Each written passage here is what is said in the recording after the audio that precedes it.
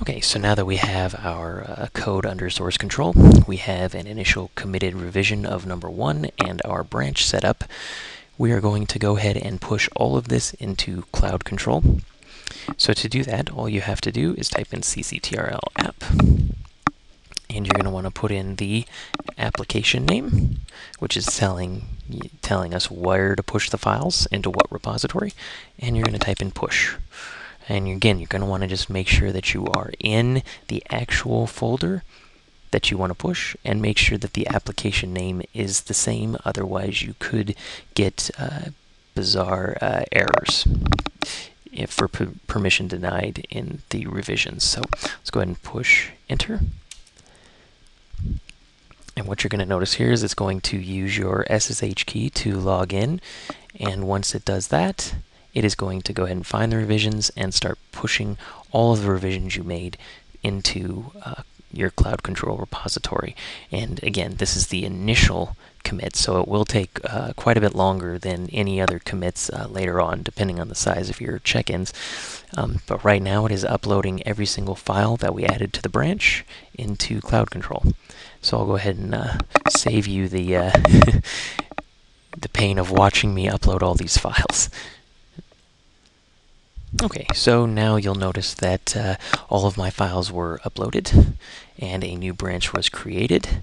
And so the last thing we need to do is actually deploy our changes, so that way we can browse to the created website.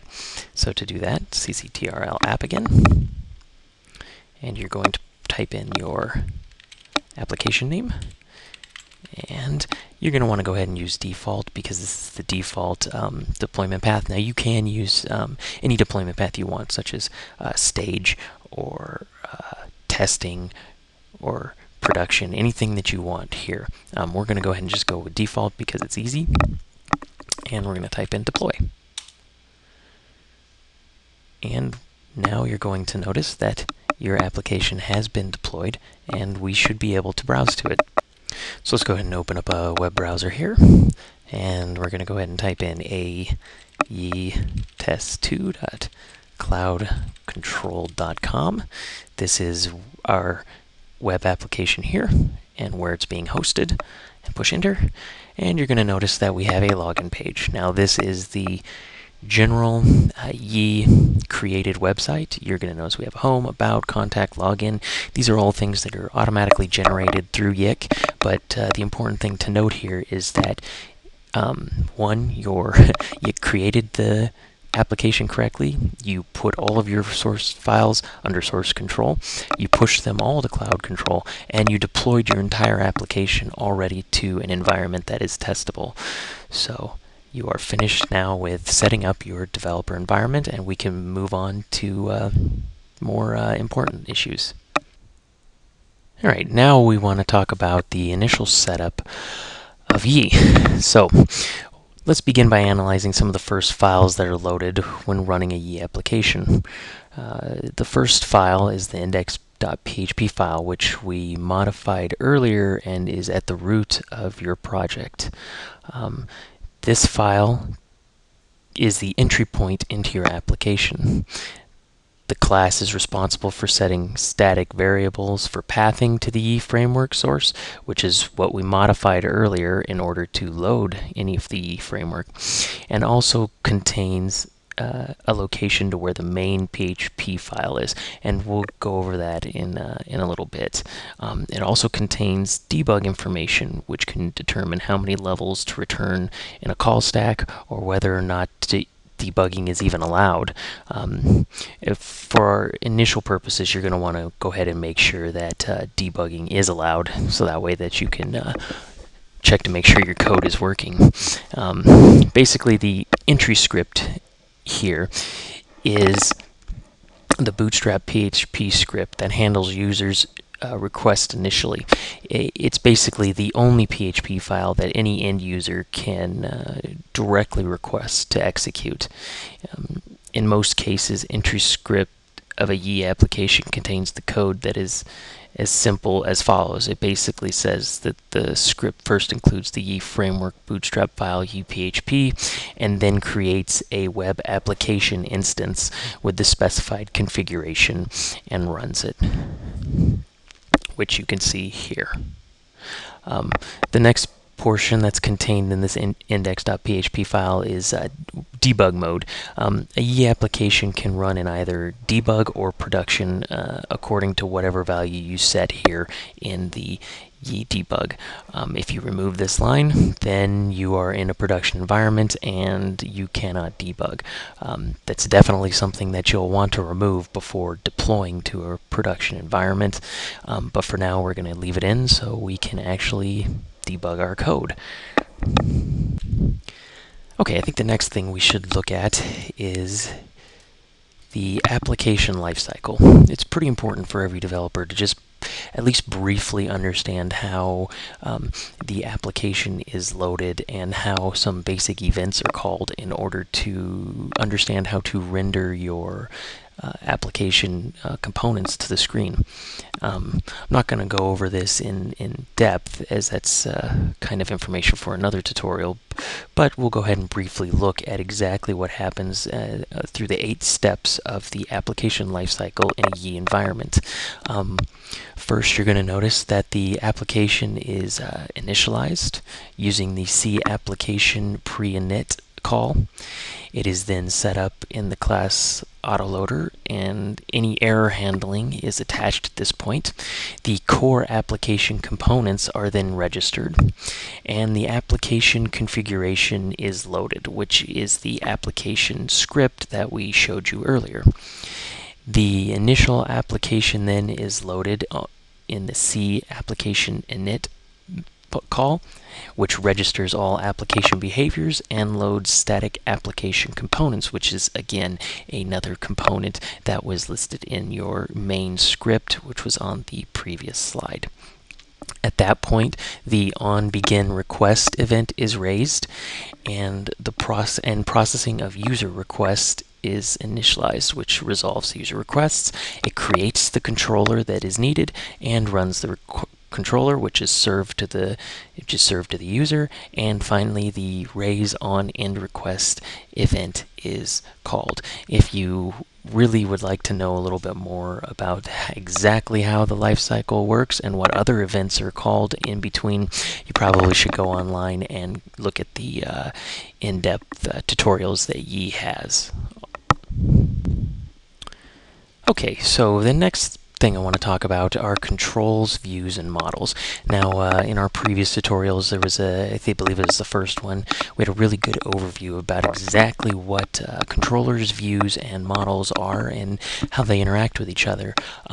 What I'm going to cover now is the naming conventions as to how you should create them manually in Yii, and how Yii actually loads all of your models, views, and controllers into a collection in order to load them at the appropriate time. There is a tool that we will discuss later that can auto-generate your controls, views, and models based on just a name that you put in, which is a lot easier, but you use a lot of the functionality that you would want sometimes if you wanted to create them yourself. So let's go ahead and look at this. Your controllers, views, and models have a standard naming convention, and essentially it's a pretty easy one that Yii's provided us. It's basically the name and then controller, name or view, and name and model. So essentially, in our case, if we wanted to create one called customer, we would do customer controller, customer view, and customer model. This would allow Yii to figure out which is a controller, a view, and a model of same type. They are mapped by the first part of the file name. So if you called a controller that needed a view or a model, it would look for the same type of customer, view, customer model, or customer name. Okay, so maybe perhaps a visual example would be helpful at this point. So let's go ahead and look at how we manually create a controller, a view, and a model, and how we can get them to interact with each other.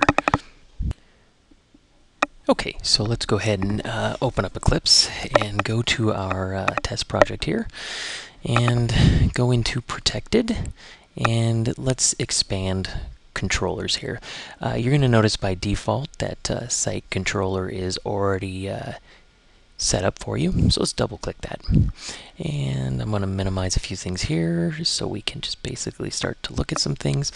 And you're going to notice that any controller that you want to create will first go in this folder, controllers. It will be called the name of whatever you want. In this case, it is created as site, and then controller. And it is going to extend the controller class, which is the basic class in the Yii framework. Now, what you're going to notice is that there are a lot of functions, action here, action index, action error functions that exist in every controller.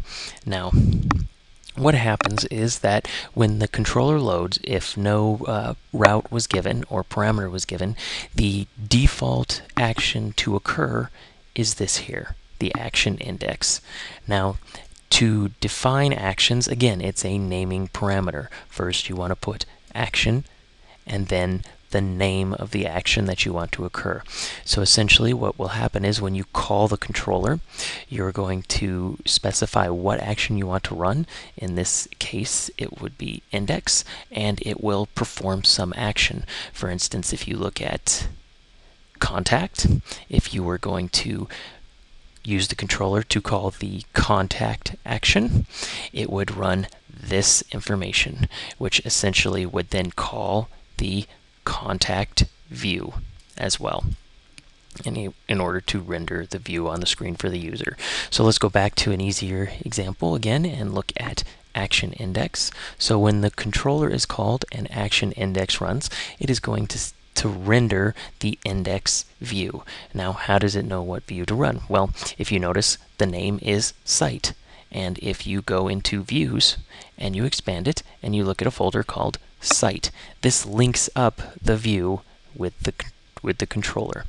Then it will say you are specifying which PHP file to load. In this case, index. That is how, when you run your application and the controller is called, it determines what view to run based on the name here and the name here, and will then load your index.php file. So if you were going to create a file for customers and called this customer controller, you would want to create a folder called customer, and inside it, make sure you create any kind of PHP file you want. By default, index should be there.